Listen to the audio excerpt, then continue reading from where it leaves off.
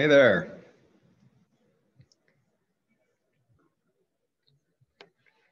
How are you? Hey, there we go. I'm fine. How are you? I'm good. Very good. Good to meet you. Yeah, same to you. Welcome and thank you for coming. Oh, my pleasure. How are things in New Hampshire? They are cloudy and a little chilly. That's kind of the same here, So where are you right now? Right now, I'm in Oklahoma, Okay. and I'm in Norman, Oklahoma, and I'm finishing up my last semester at the University of Oklahoma, and I'm going to be moving to Hillsdale College.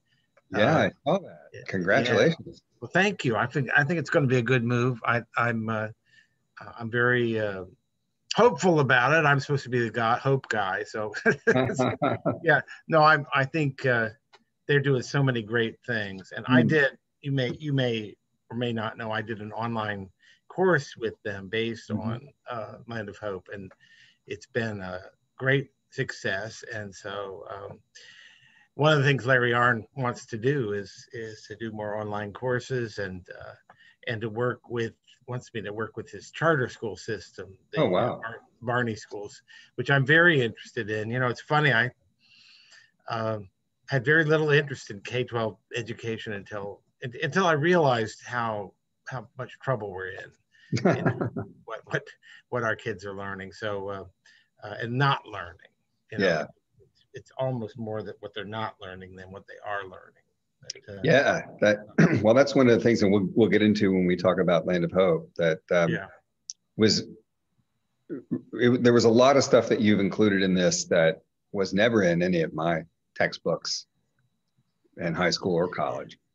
Well, and that's interesting you say that, because at the same time, I felt one of the hardest things about the book was deciding how much to leave out, because if you put in everything, including the kitchen sink, you're going to have an incoherent and ultimately boring book, which is what most history textbooks are, just mind-numbingly boring, because there's no narrative flow to them. There's no focus.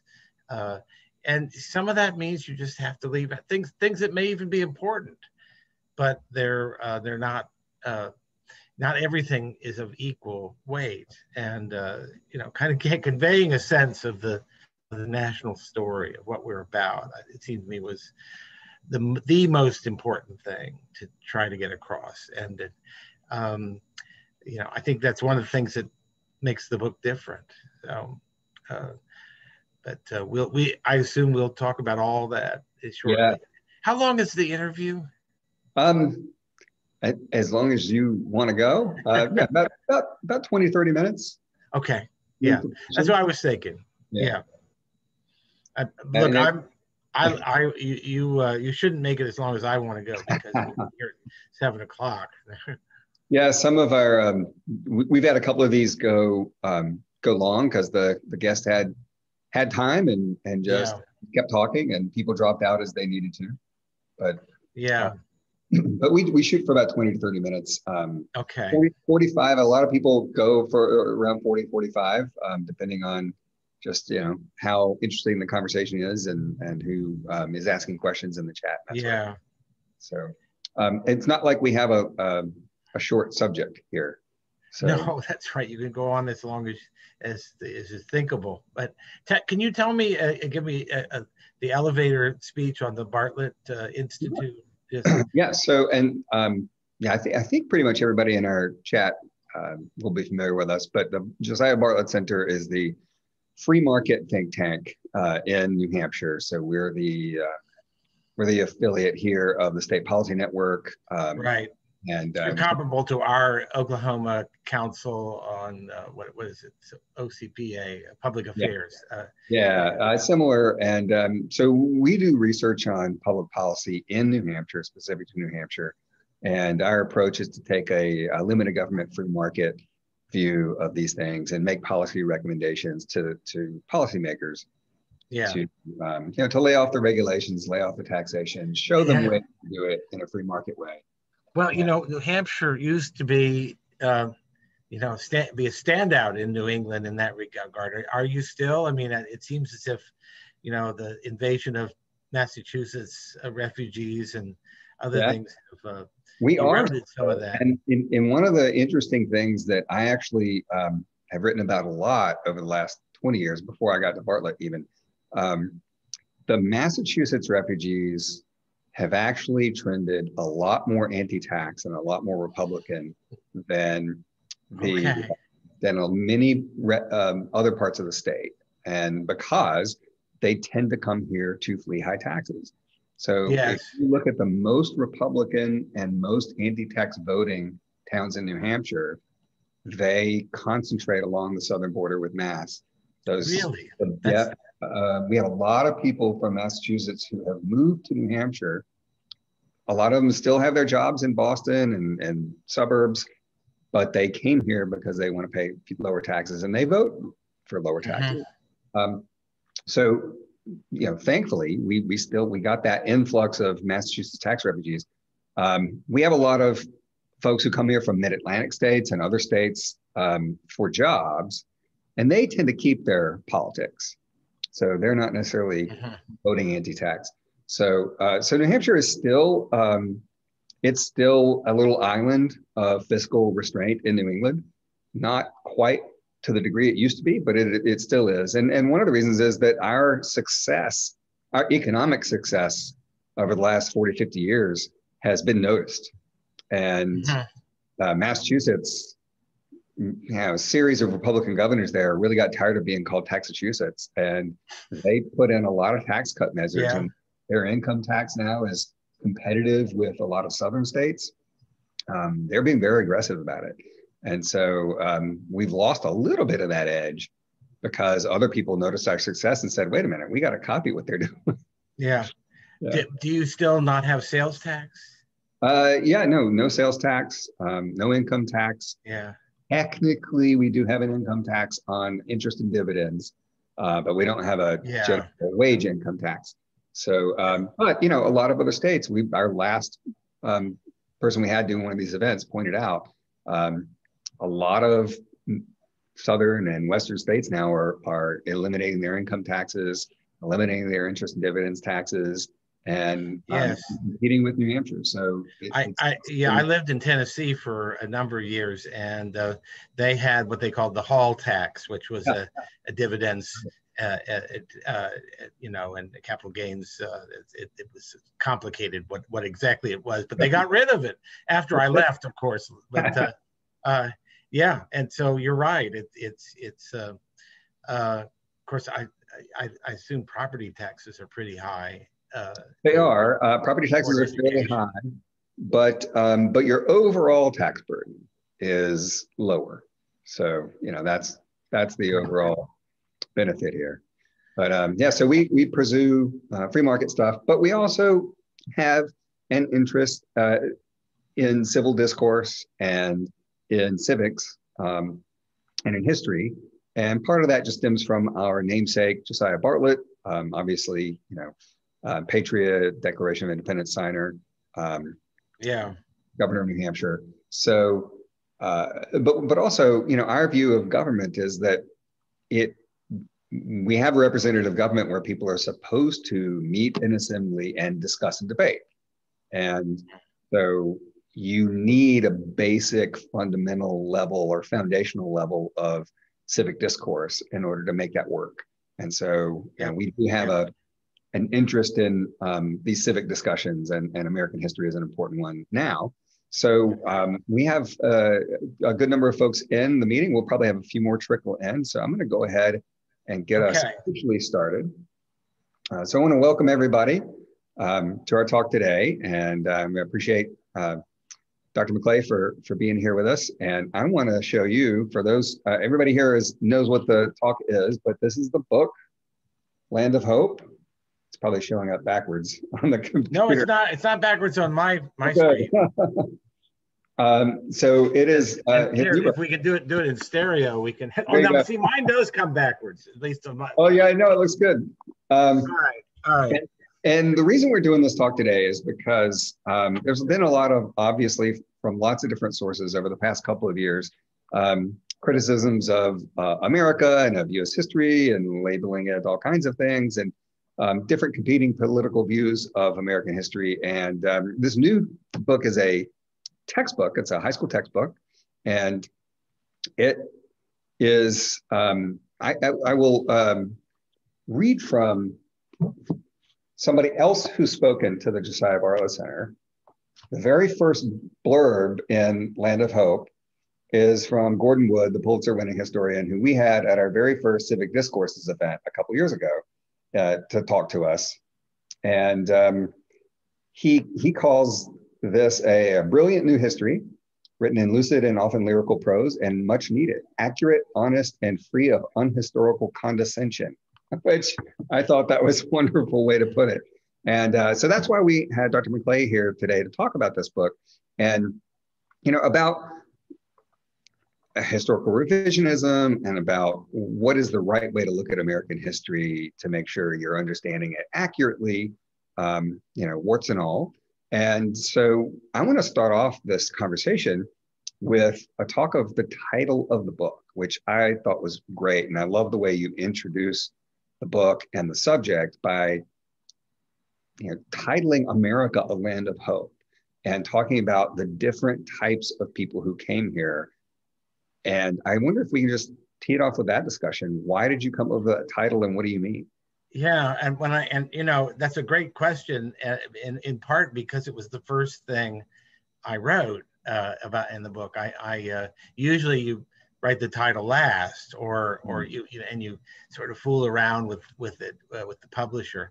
I had the idea of Land of Hope as the title right from the start. I pinned it to my computer monitor, and I also pinned something else I'd like to read at some point to your audience, a epigraph by John Dos Passos that really guided my thinking about the book. The Land of Hope, because I think to understand America and to understand America properly, I can't tell you how much I appreciate that quote from Gordon Wood whenever I'm feeling glum. I look at it again, and I think he's the greatest living historian of the United States, and certainly one of the greatest that we've ever had. And I'm privileged to know him a little bit, although not enough for it to have influenced his blurb. And but I feel very good about that. And that's what I wanted for young people to present. Yes, warts and all, but not only warts, not yes. Excessively focusing on the warts, but seeing it all in a better and more capacious perspective.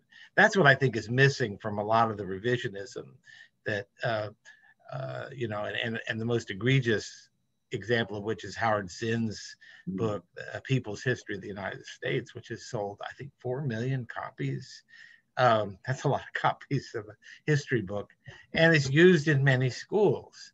And it's a history of America as a history of atrocities and injustices, and a history in which always what other historians would call progress is always the bad guys triumphing over the good ones and grinding them into the ground. And this is just a gross distortion of our history, built in some cases on things that are actual falsehoods, but in many cases not so much that as half-truths or things that are rendered out of context. And history is the art of properly contextualizing the things you're talking about.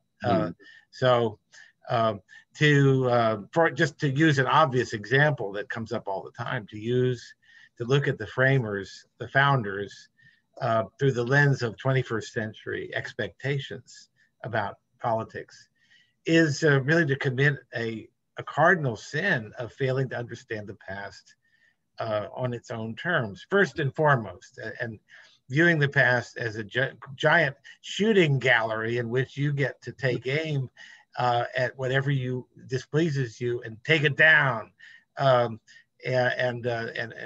judge it. I think this is what Gordon Wood calls the condescension Mm. that we have towards the past, that we are so much better than they were, and yet we're going to judge them according to the expectations that we in an industrial and highly developed society have for ourselves, and that's just simply wrong. We can talk more about specific issues like slavery, but which of course the 1619 Project has brought out, although it did not need to be brought to our attention. We all, historians have always known about and written about slavery. You couldn't explain the coming of the Civil War without it. So it's a question of how do you properly contextualize that, and again, we can come back to that if you like. But I think hope, to get back to your question, why hope? Well, hope is I think a quality that is almost uniquely predominant in the American ethos. And what I mean by hope is, the hope is a theological term. Hope can be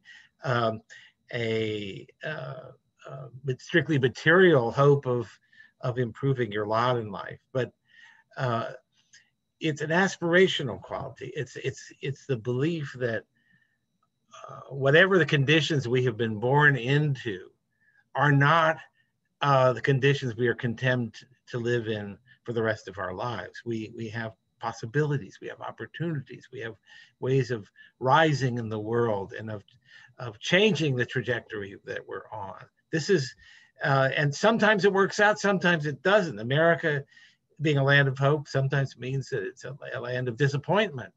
And that's the way it is. Not every startup business succeeds.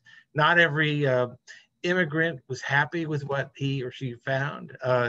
This is part of our story too. But it's that opportunity that is and that sense that life offers or should offer an opportunity to rise, that aspirational quality. That, I think, is very, very deep in the marrow of American life. And I don't see it going away anytime soon. So we're a country that is built on and around this sense that our prospects are, if not unlimited, they're not defined by who our father was. They're not defined by the socioeconomic circumstances in which we were born.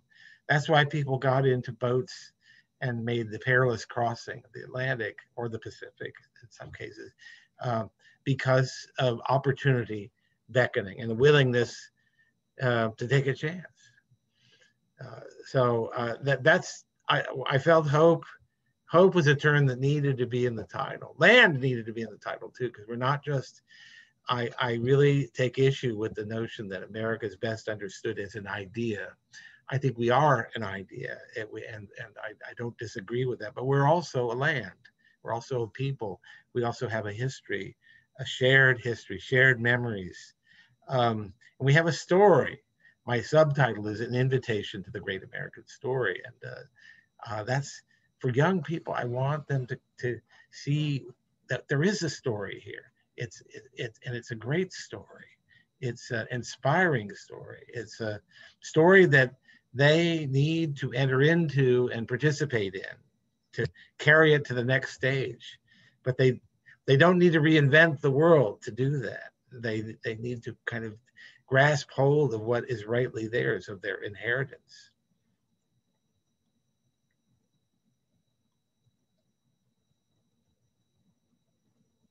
Hello?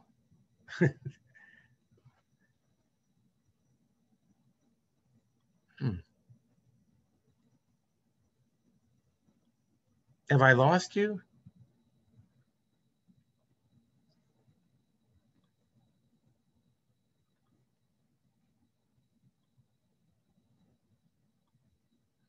I think I've lost.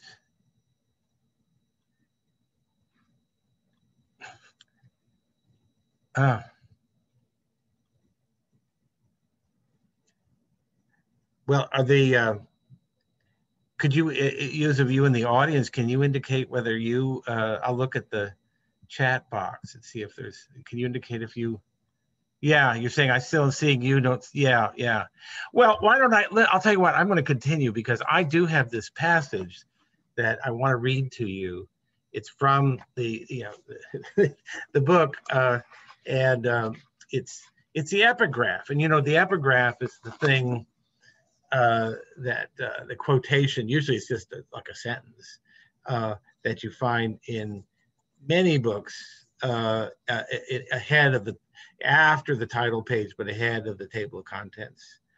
And I decided, because I love this quotation, to have an extended epigraph. So you'll see here. This is the page. It's a long epigraph, but let me read it to you. And I'm going to read the whole thing because I think it speaks exactly to our situation.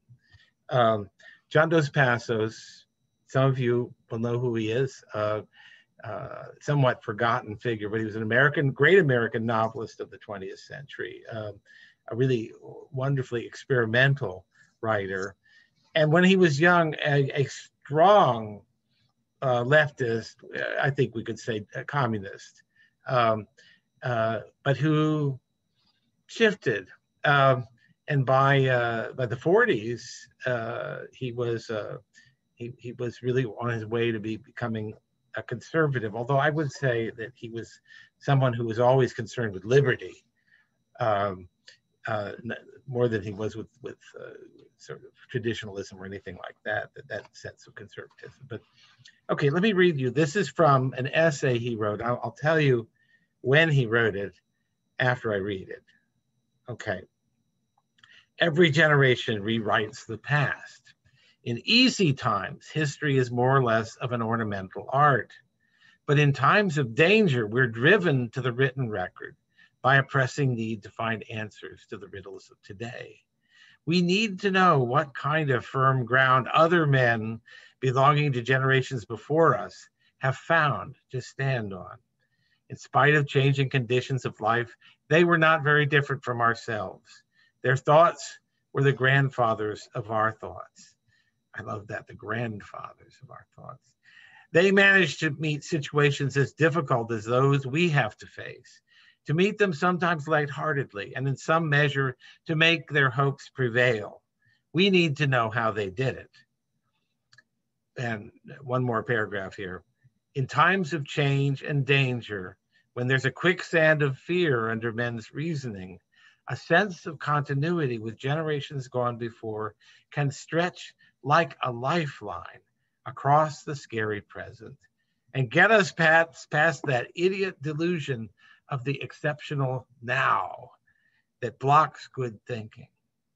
That's why in times like ours, when old institutions are caving in and being replaced by new institutions, not necessarily in accord with most men's preconceived hopes, political thought has to look backwards as well as forwards. Okay. This is from an essay that Dos Passos wrote called The Use of the Past. And I'll tell you when. Drew, you're back. Welcome. I'm back. Sorry about that. No, that's all right. We've just kept on going, Good. And I just read the epigraph to the book, which is really wonderful. And I didn't write it, but I chose it. But by John Dos Passos, and it's from this essay, The Use of the Past. It was published in 1941, in the early part of 1941, and that's why here's a guy saying, we have this tendency to think that this idiotic tendency, he calls it, to think in terms of the exceptional now, that what's happening right now has no precedent, and so nothing in the past can teach us anything about what we face today. And he's saying that's nonsense, and that one of the things we absolutely need to think clearly is that sense of the past as a lifeline across the scary present. So he's in 1941, he's saying, it's 1941, and this is before Pearl Harbor, this is early 1941. Hitler is in control of continental Europe. Only the British Isles holding out, and feebly so. The United States staying out, at least officially, of the war.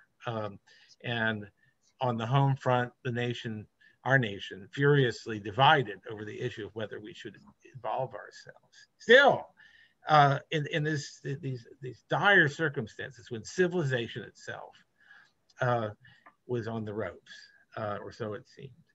So this is, he was not writing this during some tranquil time when there was nothing to do but sit around and watch the daffodils grow and the bumblebees chorus around.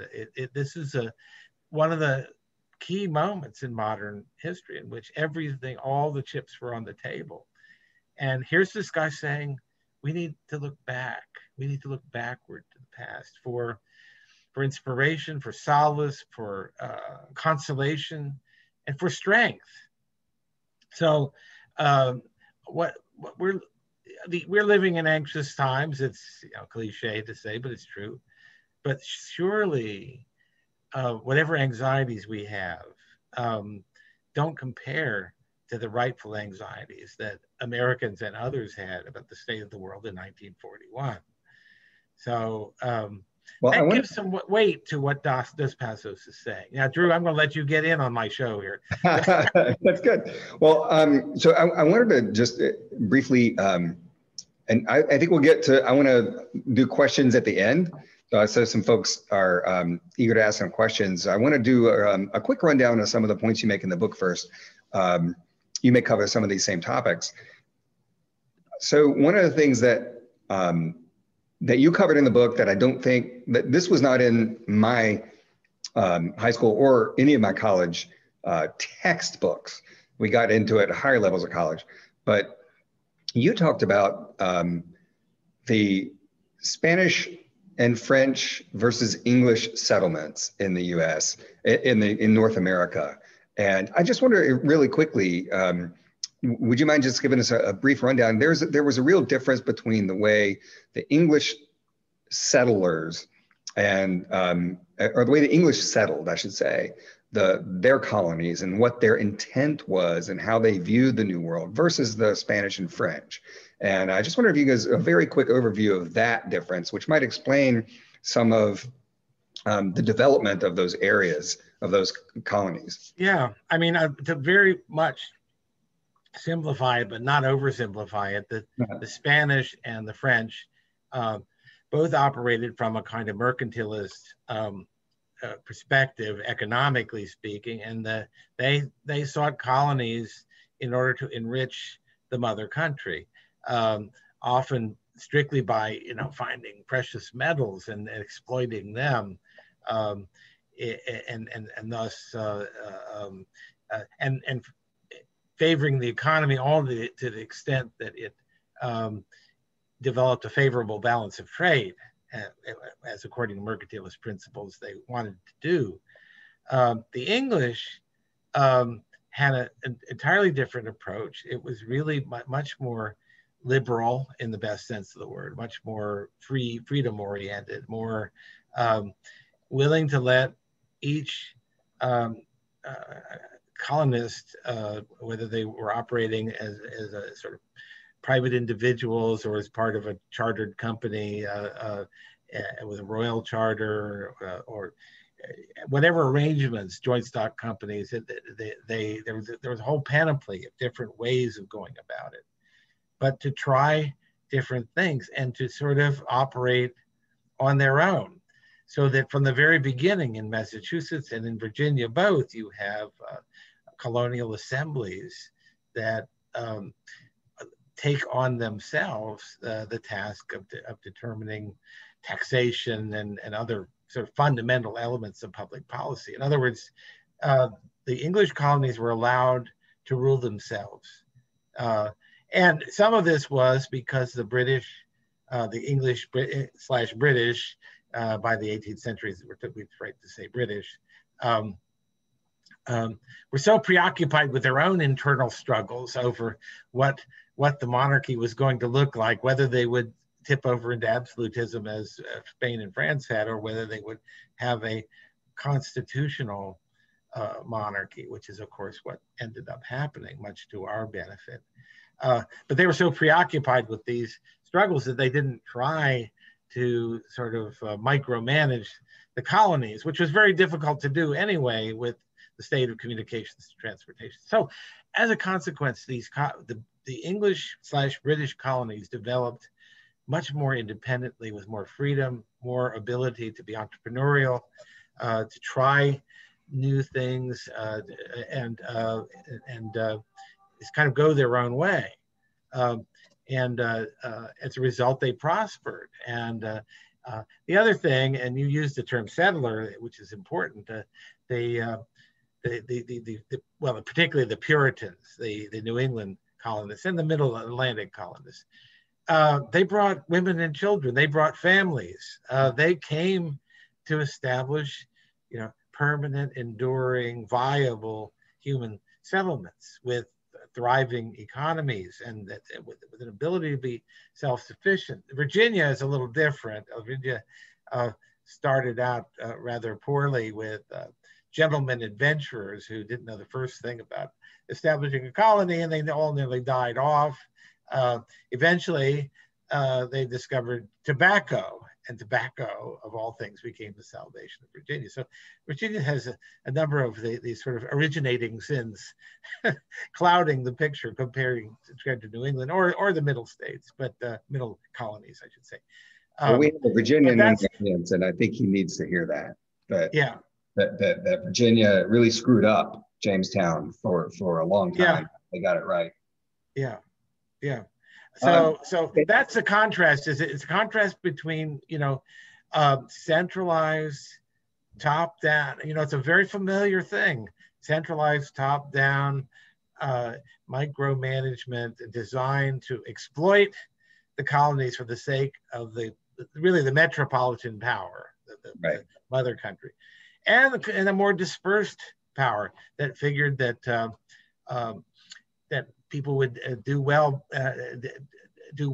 by being allowed to go their own way, and prosperity.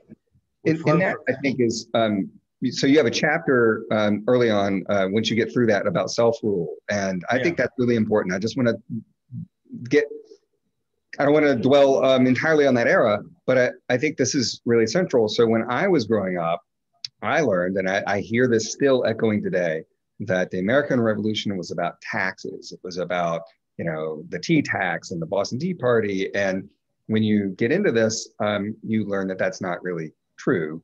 And that it was that self-rule, and you set the stage beautifully. The colonies were weird. Every single colony had its own government, its own way of doing things, its own people, and they all could basically govern themselves. And over time, the culture in the English colonies was one of self-rule. And then after the French and Indian War, when the mother country started to say, wait a minute, okay, now we've got to get this money back. We're going to tax you, but we're also going to assert our authority over you. So can you just talk a little bit about that culture of self-rule and how that sort of led to the revolution and the days after? Yeah, well, of course, there's a lot of theories about what was behind the American Revolution. It's more than a cottage industry. It's a whole sort of city block of heavy industry, and I chose in this book not to wade into that, but to simply bring it down to the most basic things that all or most of the theories have in common, and that is a fear of centralized power, a fear of what a tyrannical monarch might do, and a tyrannical central government. This informed the Constitution, the drafting of the Constitution, the debates about the Constitution, and a desire not to replicate the mistakes that were made by Great Britain that led to the revolution. But what I would say, I like the word weird. There's a kind of crazy quilt pattern of the colonies. Ranging from the Puritans, a sort of almost not quite exactly theocratic, but almost theocratic community. To Virginia, which I've already described, so in New York, very commercial. Philadelphia, Quakers, dominant for a while, but much diversity, much ethnic diversity.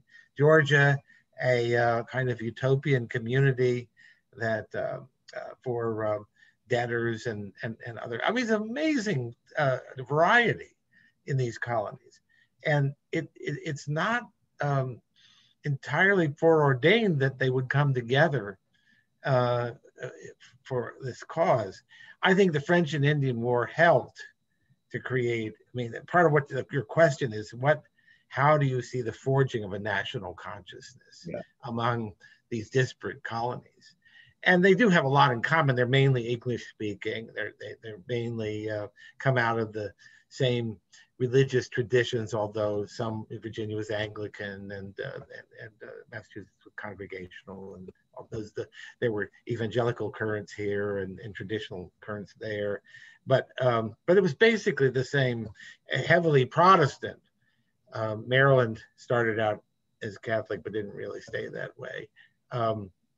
There's a lot of cultural similarity, but still something was needed to galvanize it. French and Indian War, just quickly to kind of pick up on your point, Britain had to spend a lot of money to settle that thing. And it was a great victory over the French, their arch rival, the French. It basically put the French out of business in the New World, but at a huge cost. And this is why the Parliament, it's much more the Parliament than the King, starts looking at, well, we need these guys, these colonies should be paying for their fair share. We defended them. So it's not an entirely unjust, not at all. I mean, I think you study the history and you become a little more impressed by the validity of the British case. But these were people who were used to ruling themselves in their provincial assemblies. And so that love of self-rule, that being accustomed to self-rule, it becomes a unifying principle. And so that when, particularly when Massachusetts is sort of made an example of numerous times, the other colonies begin to rally around, and the committees of correspondence form, and there's a gradual knitting together of the colonies in common cause. Although even then, all the debates over the Constitution, the Anti-Federalists, who had a much better case than your high school history textbook depicted them as having, they were reluctant to move in the direction of what they call consolidation.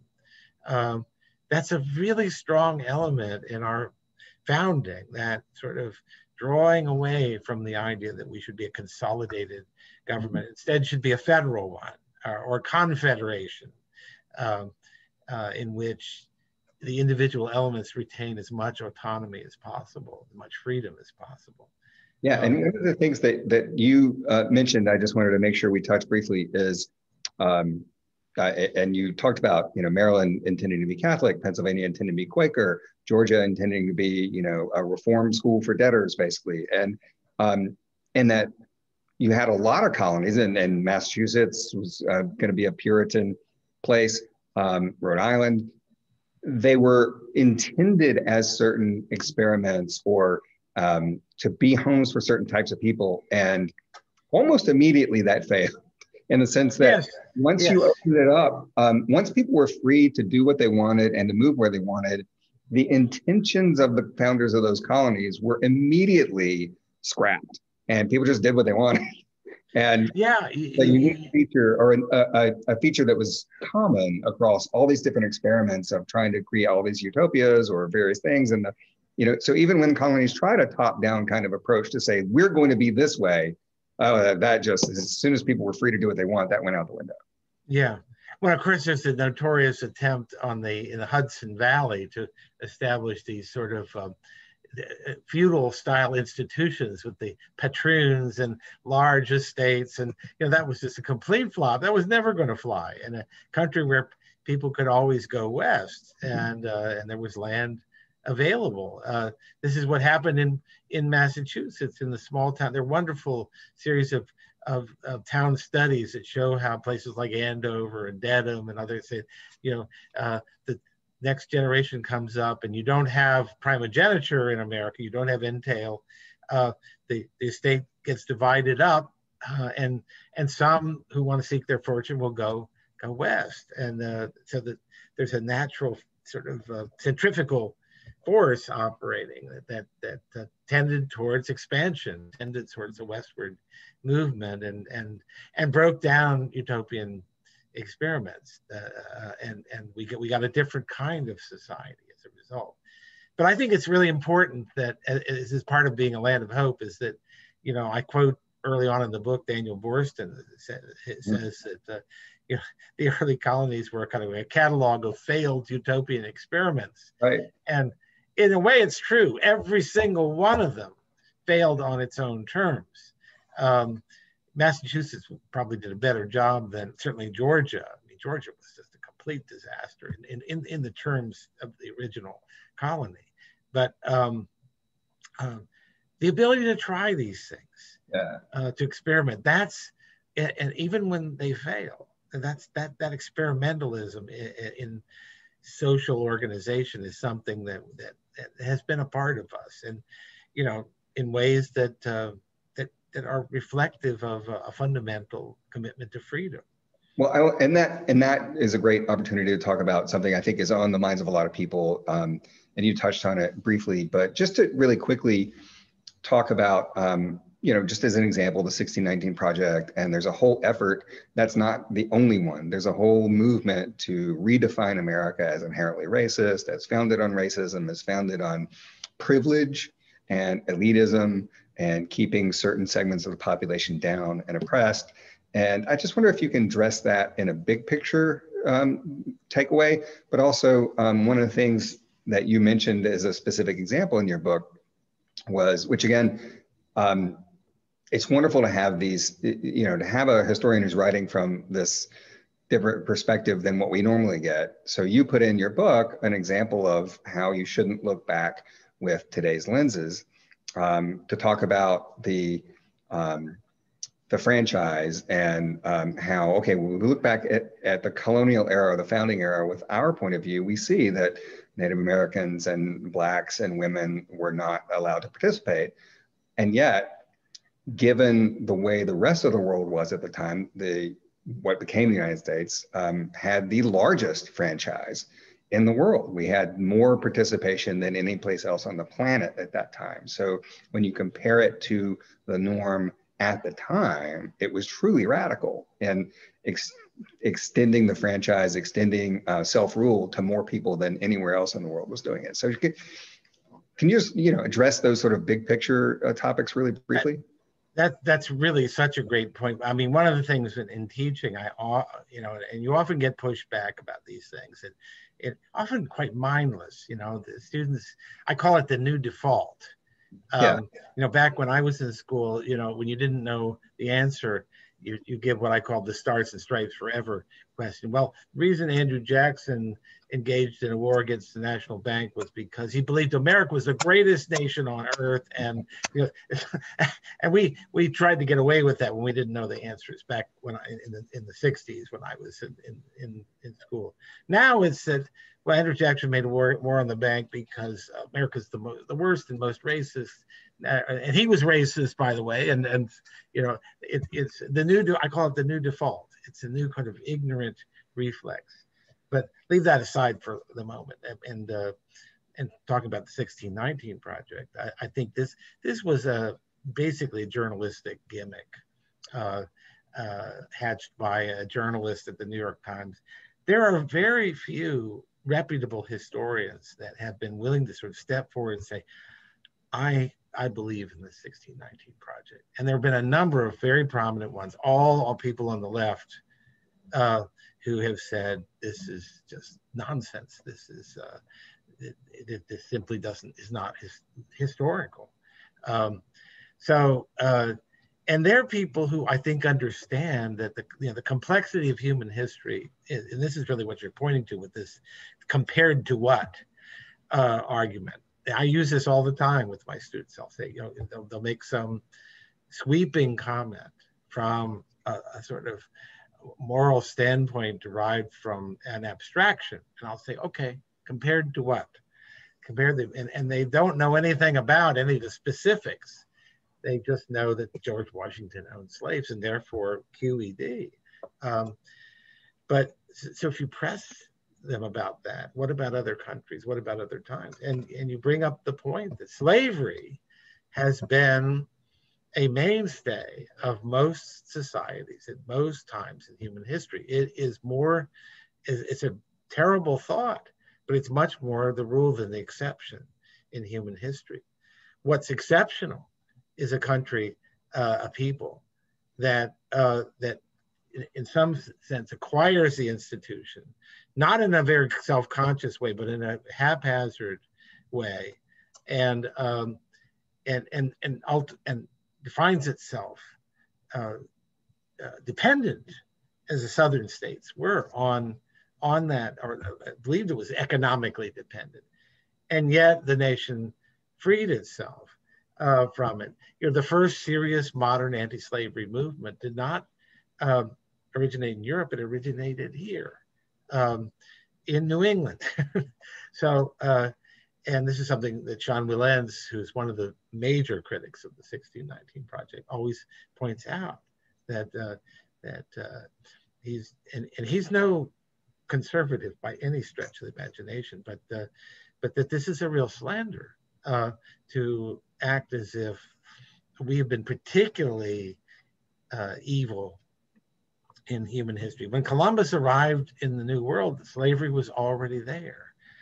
It was already there in the Indies, and he didn't invent it. He was a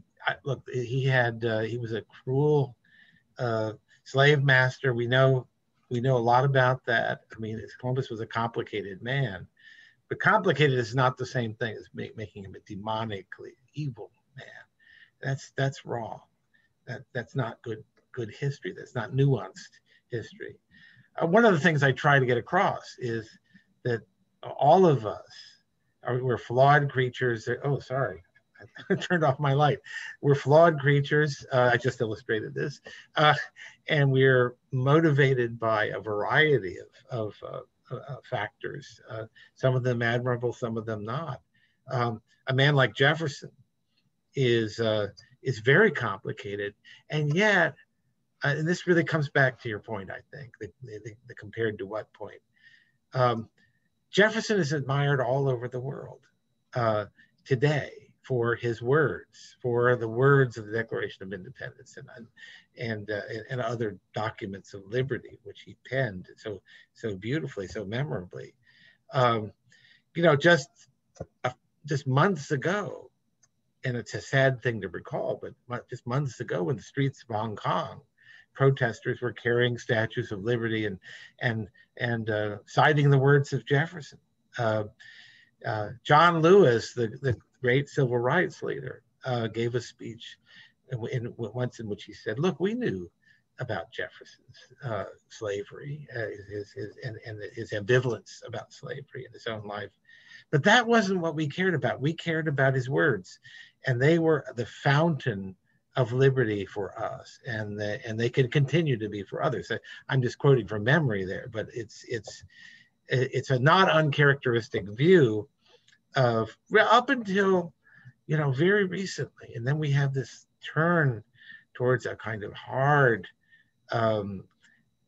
unhistorical, and really in a way inhumane view of the past that's sternly judgmental and sternly committed to sort of payback and righting of wrongs, or reparations, things that correction of the past. That's something we actually never can do. What we can do is try to understand it and learn from it, but we can't settle the accounts of the past. That's not given to us to do. That's God's. Vengeance is mine, saith the Lord. One of the great themes of Land of Hope is that it's a land of hope. And you write in the book, something that I took away from it was, when the United States is an aspirational country, it is founded on aspirational ideals, and that where you have hope, you also have disappointment, because of the struggle to live up to the hope. And so I think that's just a great scene setting that you have in the beginning of your book to talk about that dichotomy and that constant struggle in U.S. history to live up to the ideals, and that it's a work in progress, and always has been, and likely always will be, and that as a historian, that's what you sort of look back at and try to grapple with and understand, not to apply our values in a judgmental way, but to try to understand the struggle. And I mean, Jefferson's a great example of encapsulated in one individual of that struggle with the inheritance and the realities and the awful part, while still trying to reach those ideals. We have a question really quickly from one of the folks. We have a political science professor in the audience who has asked, he's been teaching I see the question, yes. A couple of decades, and wanted to know the implications of a growing segment of our population not knowing and not caring about the founders' vision for America is of great concern. Civic literacy, this is the new norm. That level of declining civic literacy, do you see anything in your work to suggest there's hope in a reaffirmation of founding principles in the spirit of 76? Or is it more gloomy than that? Well, I think I'm a bit gloomy too, although I think there are some good things happening that may bear fruit. There's a lot of interest in civic education, and it's interestingly, it's sort of, as they say, on both sides of the aisle, although a lot of what I've seen so far has been a little bit disappointing. I and my publisher and others are trying to do our part, not just with Land of Hope, but we're working on I'm still working on this, but we're working on a curriculum that uses Land of Hope, that can be used in the schools. And actually I've written, it hasn't been published yet, but I've written a young readers edition of Land of Hope that will be used with 5th graders. And so they'll, and it's really pitched towards, I mean, the book is pitched towards the education of citizens. There's a lot that's not in there. I mean, for example, I don't do a lot with social history, which has been one of the growth areas in historical writing over the last 40 years or more. But I think these are things that that are secondary in importance to understanding how our institutions came into being, why they took the form they did, how they operate, and how they have operated in particular historical instances in the past. Why did the Constitution break down, in essence, in the 1850s and 1860s? And how can we prevent that from happening again? Among many, many other things. And I also try to give students something very much missing from textbooks. That is a sense of the difficulty of being a leader. That leaders, and of course someone like Lincoln is a prime example, but not only Lincoln. Leaders are faced with choices that are not a choice between an abstract good and an abstract evil. Life doesn't do you that favor. It's a choice between greater and lesser evils, between partial goods and partial evils, and weighing them and balancing them and doing trade-offs. And that's what the way leaders have to think. And I hope that this is an element of civic consciousness, is to be aware of what kinds of dilemmas our leaders face. And that's part of the civic knowledge that the questioner is so concerned about our having lost. And it's true. We have everybody vocal in the public square is absolute and unyielding in their claims. That they have some sort of absolute claim to the righteousness of their cause, and they won't give an inch, and they're going to shout about it and protest about it and burn things down about it. And there's not a sense of the fact that without the rule of law, without fundamental canons of civility, none of these other freedoms are going to be worth anything in the long run. That we have to have that fundamental structure in place and affirm it, to be able to progress in other areas. But back to the question, what's being done? Yeah, there are a couple big initiatives out there. I'm not entirely happy with any of the ones that they're out there now, but I think in time we can work with them and maybe look, I think parents are concerned. One of the few good things about the pandemic has been the pitiless gaze that has been focused on exactly what is going on in our public schools, particularly public schools, not only public schools. Private schools are emerging as probably elite private schools like the Dalton School in New York. And I think that people are becoming aware that this sort of endlessly critical view of our history is at the very best one-sided. Of course, you want to be cognizant of our failures, but how about being cognizant of our successes? How about being cognizant of our achievements? How about being cognizant of the fact that race relations of this country have progressed in enormous ways? But let me add something to the questioner's question that I'm concerned about. And maybe he has this in mind, or something like this in mind too. But one of the things I'm struck by is all the statistics that I see about how really unhappy and unmoored our young people are. I have kids are a little older, but I see it in my classes. I see a kind of demoralization about their life prospects, which I think is not unconnected to the way they're being taught about the nature of their history and the nature of the regime they live under.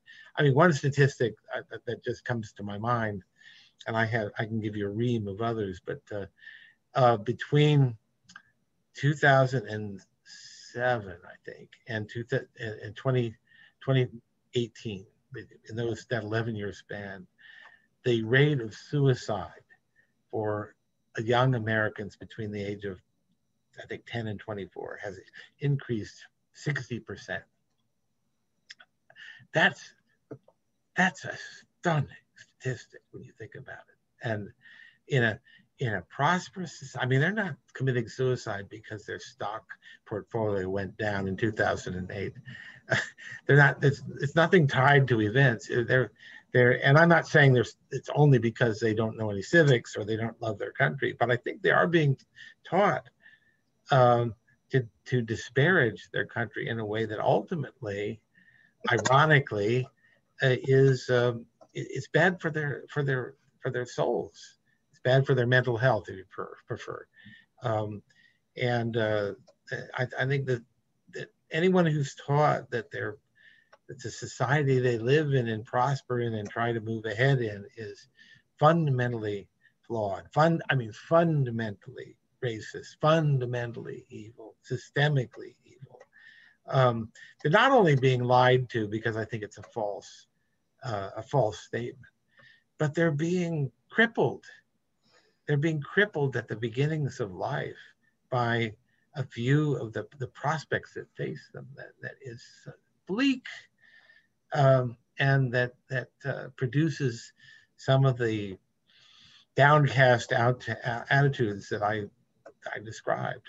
So, and this is one of the things that we try to touch on sometimes at the Bartlett Center is, give you an example, media coverage of the economy and of just life in general always focuses on the negative. And as a result, when you see polls done asking people about their view of the economy or their prospects for the future, it's invariably skewed negative. Most people think that we live in extremely challenging bad before the pandemic, right? In bad times Mm-hmm, mm-hmm. where hope is lost, and they're very pessimistic, and it's a struggle to point out to them that they actually live in the easiest time in all of human history to ever live. Right? They were the richest, wealthiest, most tolerant, easiest time to be alive that humans have ever had, and yet they think it's the worst time to be alive. And so this is something that we struggle with, and I think you're right that tying it. There is some sort of important connection there to the way we teach Yeah. history and teach about our culture. And so, but that disconnect between the media is also a disconnect with social media. And that brings me to a question that we have from one of the folks in the audience. And he asked, do you find it challenging to spread a message of hope through social media when messages of blame and victimhood are so much easier to share and so dominant? Well, social media is something I avoid. I'm not on Facebook. I was briefly on LinkedIn because years ago, with one of my students pleaded with me that it was essential to her future for reasons I didn't quite understand. I said, okay, and I got on it, and it was a big waste of time, a small waste of time, actually, not even a big waste of time. But then I started getting inquiries from people I didn't know about. Could I do them a favor for this or that? And I thought, this is I don't need it. So I've never been on Facebook or Twitter or anything like that. Stay off Twitter. I can just tell you, it's accessible. Stay off Twitter. Oh, it is. No, I think. Look, I don't need to be convinced about that, but and of course you can't avoid exposure to it because even I love to read Glenn Reynolds's Instapundit weblog, and he a lot of times he's posting Twitter tweets by people. So I'm not I'm not unfamiliar with it, but I think and there are people I think who do a good job of using those media for relatively good purposes. They're probably in a distinct minority, and it may well be that the medium is inherently corrupting of any kind of expression you try to engage in. The same way that you say, I'm going to write a really intelligent bumper stickers. Well, I'm sorry, a bumper sticker is a bumper sticker. And to explain why our Constitution looks the way it does to, Alexandria Ocasio-Cortez is going to be a real challenge because you have to communicate in bumper stickers.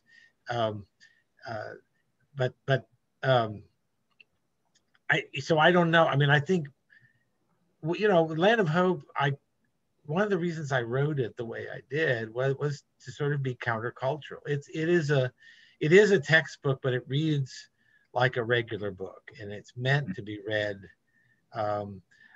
One of the fears I had in the early going that we sold so many copies to adults. And I thought, maybe kids are not going to be interested in this book at all. And when we finally start trying to sell it to schools, and happily that has not turned out to be a problem. But I think that and just being a book is just being a book at all, because in most schools, I think we're going to see very quickly the Pearson is the biggest textbook publisher. They've gone all digital. Yeah. You have to specifically request a hard copy.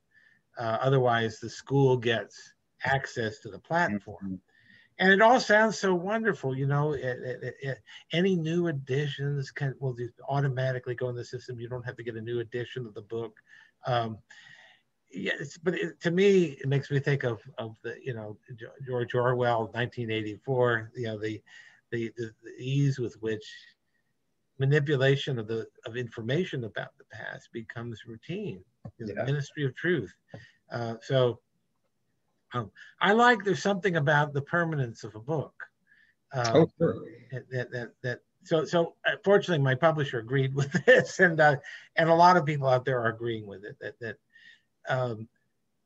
So in a way, I'm evading the question rather than answering it. But I don't know of a good way to use social media to do anything but maybe point people towards the books that they ought to read.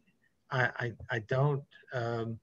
I don't see a substitute for longer forms of of literacy as ways of educating. It's not a coincidence, and this is a much longer, deeper discussion, but it's not a coincidence that modern democracy arises in tandem with the development of cheap, printed materials that are widely available.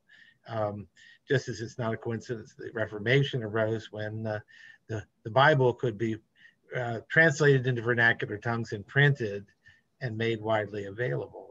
It changes the whole, the access to scripture of the average person. It makes Martin Luther possible. Right.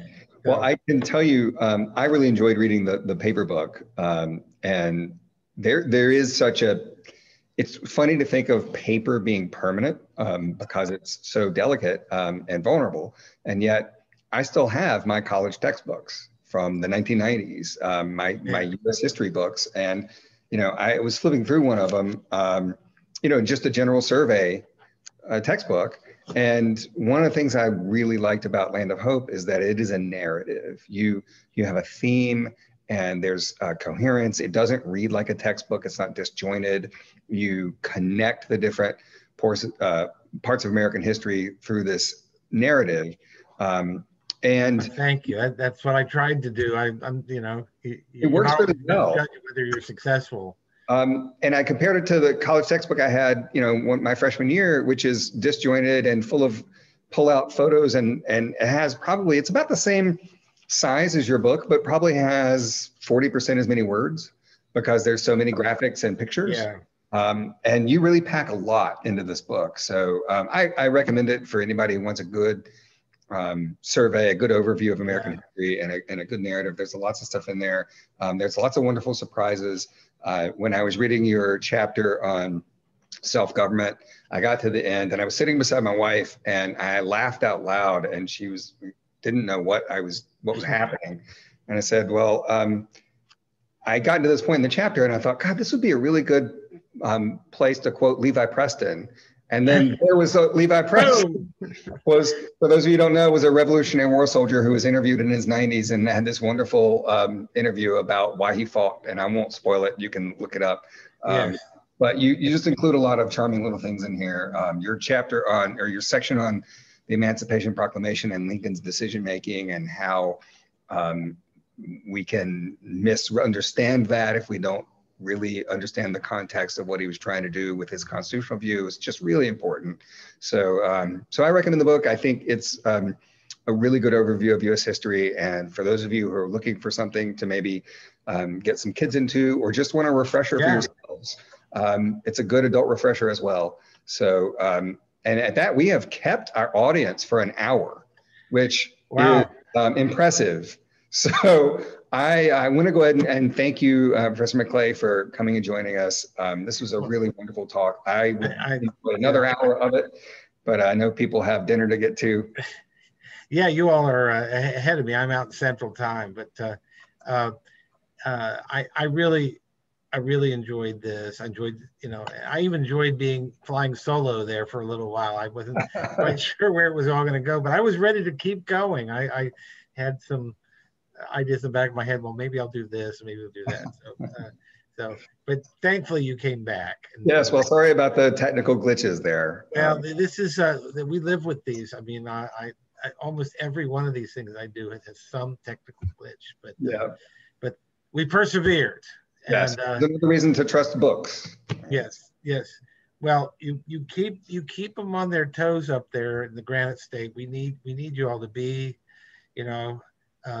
as granitic as possible in commitment to your principles. Well, so in thinking of the American expansion and westward expansion, our little dream here is to export New Hampshire's way of life, the live free or die ethos, to the rest of the country. That's our imperialism that we want. That would be so great.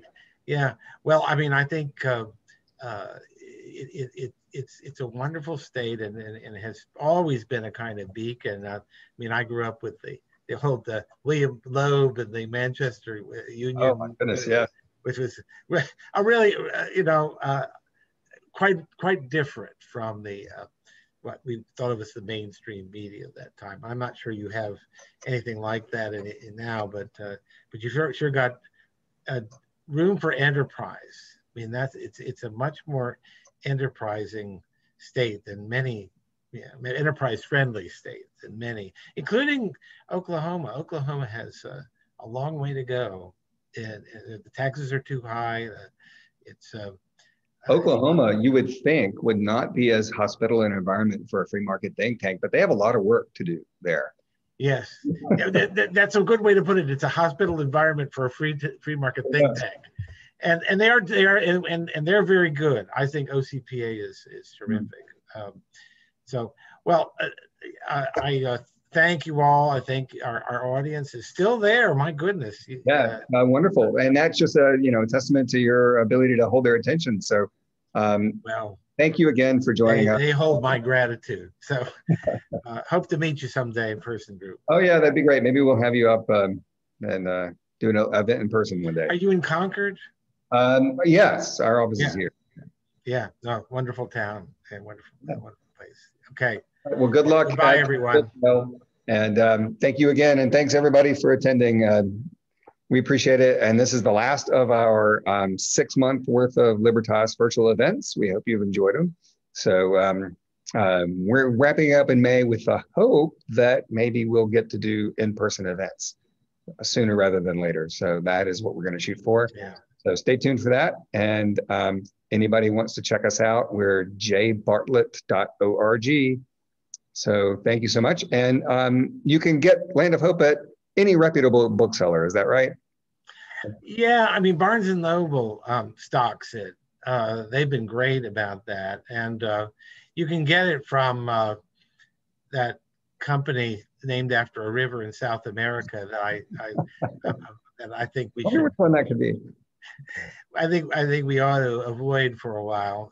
Myself. But we have, that's an option. We do have a Barnes & Noble in Manchester, and we have some independent bookstores around that if they don't carry it, maybe you could call them, your local independent bookstore, and ask if they can get it for you. Incidentally, Barnes & Noble is now run, if you want to order online from them instead of that company, that name I just can't think of right now. But it's owned and run by a free market oriented conservative whose name escapes me. He's not named Amazon, I'll tell you that. I can't think of his name. But that you know, there you go. We have a bookstore as well. Ordering from Barnes and Noble. All right. Yeah, you can get it from them. You can get it from that other outfit too, and there are bookstores that have it. It's published by Encounter Books. Mm-hmm. You should have mentioned that, and you could go to Encounter Books website. Yeah, you can get it directly. Yeah, get it directly. All right. Okay. Well, thank you again and for your time and for this great discussion. And maybe we'll catch you in person one day. Thank you. Thank you. Thanks to all of you. Bye-bye. Thanks, everybody.